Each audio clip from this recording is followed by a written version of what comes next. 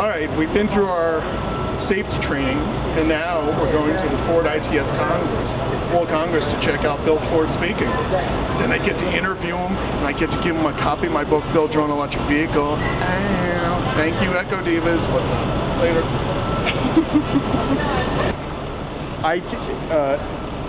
It's the 18th ITS World Congress. Okay. The 18th ITS World Congress. So I'm here with Green Living Guy, or do I say the Green Living Guy? The Green Living Guy. Or okay.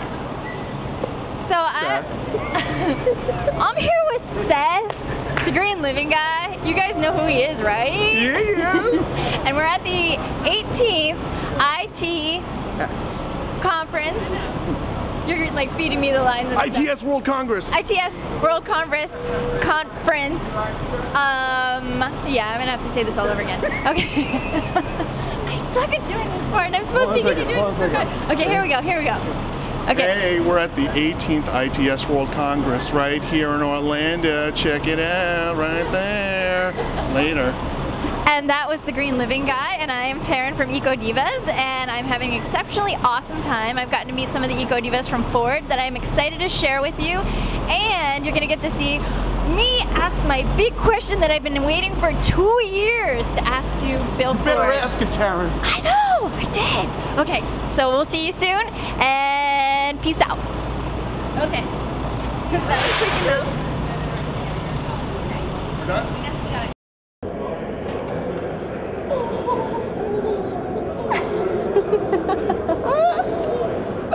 Check it out. I'm so good at being straight-faced, but dude. I know, you can't help it. I know. I know. Hold on 1 second.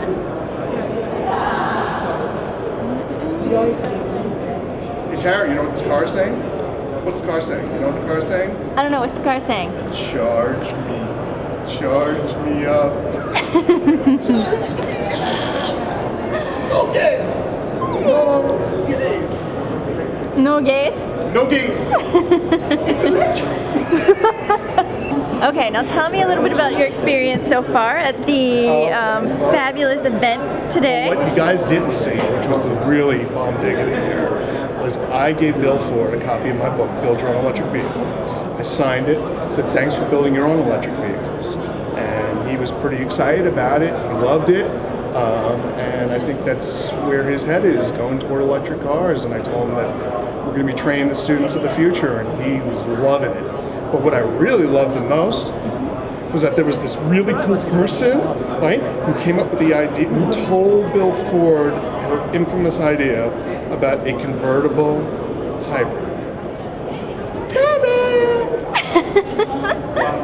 Echo Divas rocked the ITS World Congress here with one question. One question. That's how we roll, us Echo people. More versatility to customers who have range anxiety or plug-in anxiety. So, so I think initially, pure electric vehicles will have great application for urban environments where people can, don't travel great distances and also then can find a plug-in relatively easily. But then if you have a plug-in hybrid, you're sort of released from that anxiety because, for example, if you live in San Francisco, you would drive all week on the electric motor. But if you want to take your vehicle to Los Angeles for the weekend, you could do it because you would discharge the electric and then it would run as a regular internal combustion gasoline engine. So I think, until we have more ubiquity of plugging, the pure electrics are going to have a more limited application. Do you see in 40 or 50 sort of a gating item in terms of how quickly this gets adopted? Thank you. So you're saying that with the smart grid, it will make it easier for the electric car to come? Yeah, I think several things will happen. First of all, you'll have more ubiquity of plugging, but also batteries themselves will continue to get better as time goes on. So you'll have two things happening at once. You'll have, each iteration will probably have better range and and easier charging and all those things. And at the same time, there'll also be more places to plug in, frankly. And I think those two things will end up driving the adoption on a much wider level of a pure electric vehicle. There was a large outlay of money I mean, you know, if you think about, you know, stormwater management, you know, we haven't done anything very sexy. We've done just a series of swales with phytoremediation, and so you think, but we have done some sort of sexier things like capturing the paint fumes and turning them into fuel for fuel cells. So, and then there's a whole spectrum. You know, we have, again, you know, things like porous pavement where water goes through rather than, you know, rushes into the city sewers. And we do use photovoltaics, and they even work in Dearborn, Michigan, which is amazing because I got here and I said, "Son, this is incredible. I haven't seen it in a while." But the business case for the suite of technologies works, and you know, of course, we have the green roof and all those things as well. And some of those ideas work better in other locations. But what's interesting though is the way our employees have responded to it. They were, you know, we initially brought in Bill McDonough, who was sort of seen as the Green Dean. He was the dean of the UVA School of Architecture. At the time, it was called the Green Dean. And Bill came in with lots of ideas. But what was really interesting to him and to me was ultimately what happened is about 90 to 95% of all the ideas that made it into the Rouge came from our own employees. And so that same enthusiasm is now working on the next generation of ideas, and also ideas that could be transportable to other locations. Are you saving energy from doing some of these projects? We are, and you know, and we're saving. You know, we're obviously saving water. We're using a lot less water. I mean, that's an environmental issue that I think a lot of people don't focus on is water usage. We've cut our water usage dramatically in the last 5 or 6 years, and we have more stringent targets even going forward. Which helps reduce whole operating costs. Absolutely. Yeah. Oh, yeah. Hi. Do you have any intentions of doing any kind of alternative fuel convertibles? In convertibles? A convertible. You're talking about I may be really dense, but are you talking about a convertible or fuel conversion? Well, convertible as in, I live in Los Angeles, my mom lives here in Florida, and we would love one. Oh, okay, I'm sorry. Okay, so you're a real car enthusiast. I know. Okay. Well, listen, as someone who has more Mustang convertibles than I let my wife know about, I'm a huge believer in, I love convertibles, and I always drive them when I can, and I do. We don't have any convertible alternative fuel vehicles coming yet. But now that you mention it, it's not a bad idea. Okay. Well, I have some pictures for you of an idea that I came up with, I'm just saying. Today we're experiencing the most dramatic changes to our products and our industry since the assembly line over 100 years ago. The connection revolution has begun, a new era of innovation and collaboration that's really going to transform personal mobility. There are a few examples. One is the city of Masdar, created in Abu Dhabi, that is actually pretty much up and running now. And it's relying entirely on solar energy and other renewables with a sustainable, zero carbon, zero waste ecology. It's on a side street that I love. Before I get it, I was educated from good stuff. Nice, I love it. I just can't stop. So this is Ford's all-new 2012 Ford Focus Electric. It's 100% electric. You can expect it to come out later on this year, and you can fully charge this vehicle in about 3 to 4 hours on a 240-volt charge, and it can go for about 100 miles. Excellent.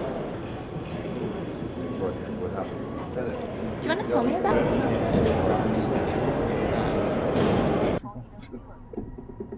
And now you enter the zone. See, okay, when that went dum dum dum dum dum, when you heard that, it went, as you can see, it's now in the green in the EV, so it's all EV now.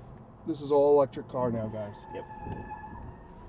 So what we're demonstrating here is the electrical smart car. That means that the zones was defined on a laptop, or in this case Ryan's iPad, and he just defined half of the garage top as a green zone.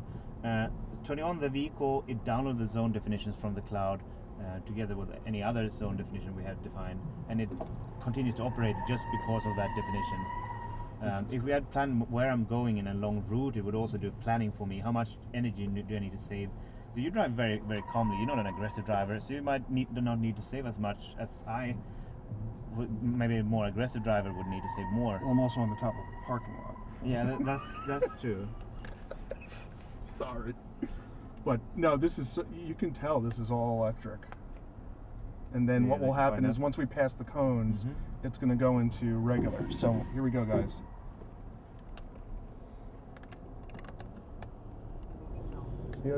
See that? That's the hybrid side now. Yeah, and the RPM's bumped up. And the RPMs went to 1,000 RPM. And now you enter the zone. See, okay, It's when not- that went dum dum dum dum dum, when you heard that, it went, as you can see, it's now in the green in the EV, so it's all EV now. This is all electric car now, guys. Yep. So what we're demonstrating here is the electrical smart car. That means that the zones we defined was defined on a laptop, or in this case Ryan's iPad, and he just defined half of the garage top as a green zone. Turning on the vehicle, it downloads the zone definitions from the cloud together with any other zone definition we have defined, and it continues to operate just because of that definition. If we had planned where I'm going in a long route, it would also do planning for me. How much energy do I need to save? So you drive very, very calmly. You're not an aggressive driver, so you might do not need to save as much as I would. Maybe a more aggressive driver would need to save more. Well, I'm also on the top of a parking lot. Yeah, that's true. Sorry. But no, this is, you can tell this is all electric.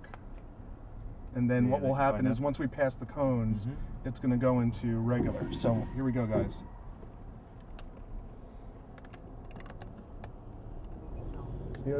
See that? That's the hybrid side now. Yeah, and the RPM's bumped up. And the RPMs went to 1,000 RPM. So if the needle That's a is- nice, very smooth transition, Thank by you. the way. If I might add. We worked hard on that. I bet you did. So what you see, the needle is actually the engine speed. So when it goes to zero, it actually is off. It's completely off. Yeah, And because right. So right now it's driving, in a plug-in or in a hybrid mode. A little bit of exhaust gases. Yeah, a little bit, not much. Not much. Not much. Not at this speed. And this is the Ford Escape hybrid. So this is, and now we're down into EV again, guys. Totally electric. All no electric. engine, no exhaust. This is Escape plug-in hybrid Escape. This is a fleet of about 20 test vehicles we made a few years ago. Yep. We are going to launch a plug-in hybrid next year, the C-Max Energy, Right. which is built on the Focus platform. Focus. It's not a Focus, a little bit bigger, but the same platform. Okay. And I think we launched it at the auto show earlier this year. We Yep. showed it. I was there. Detroit. You liked it? And this system is a research system though, so it's not intended for the first generation of plug-in hybrids, but we want to show how we can make the vehicle smarter with cloud connectivity and cloud computing. Well, as I said before, when I worked for the New York Power Authority, we funded EPRI and the Department of Energy to fund these cars. So I worked on funding this thing. Yeah. Check it out. This is great. This is.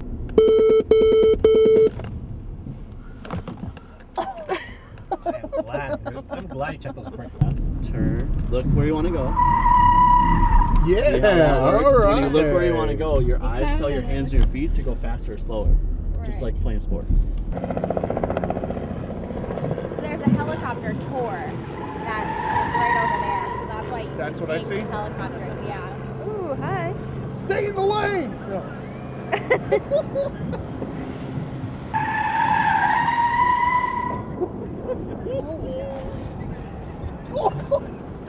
Stop!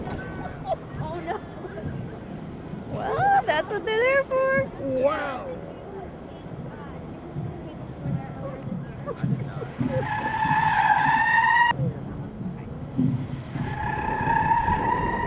Whoa. Oh, jeez. And she's not even drunk.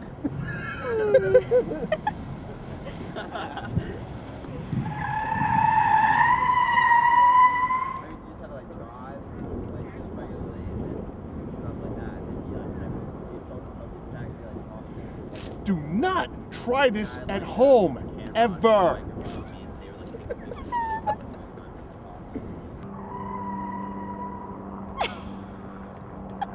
Dragon hybrid.